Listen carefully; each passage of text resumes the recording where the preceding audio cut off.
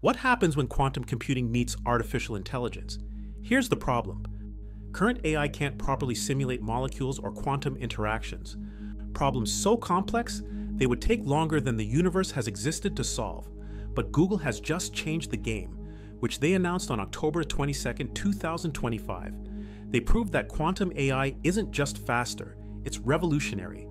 Their new quantum echoes algorithm ran 13,000 times faster than the world's most powerful supercomputer, analyzing molecular structures in hours instead of years. So why does this matter? This isn't just a speed boost, it's quantum computers speaking the language of nature itself. While classical computers guess and approximate, quantum artificial intelligence actually experiences how atoms behave, how proteins fold, and how chemical reactions occur in real time. A link is in the description to watch my deep dive video on quantum computing for more info. But to summarize, they can now map molecules for drug discovery, design revolutionary batteries, and solve optimization problems that break classical physics.